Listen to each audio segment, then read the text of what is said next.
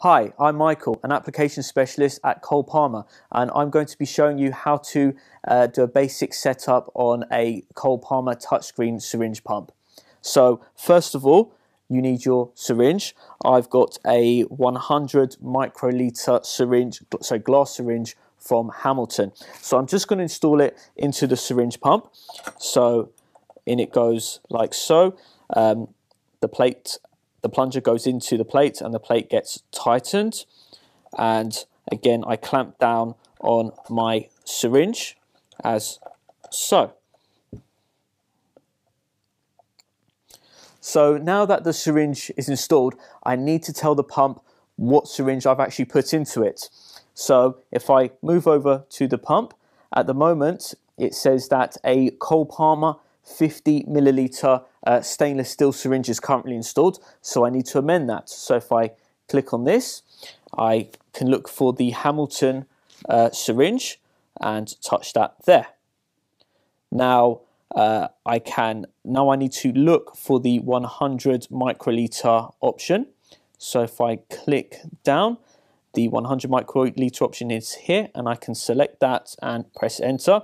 Now it's just warned me here to say that I've gone from using a stainless steel syringe to a glass syringe, so I need to be careful not to overpressurize this. That's fine.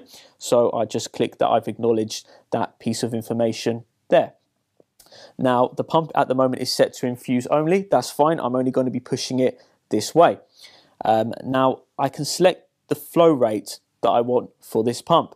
So now that I've installed the syringe into it, it tells me that I have a maximum flow rate that I can achieve with this syringe and a minimum flow rate that I can achieve with this syringe. So I can't exceed or go below those ranges.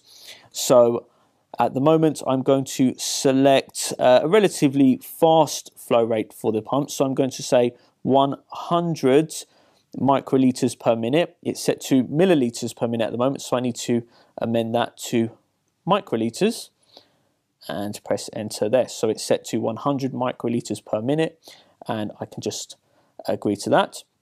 I can also set the volume I want to dispense.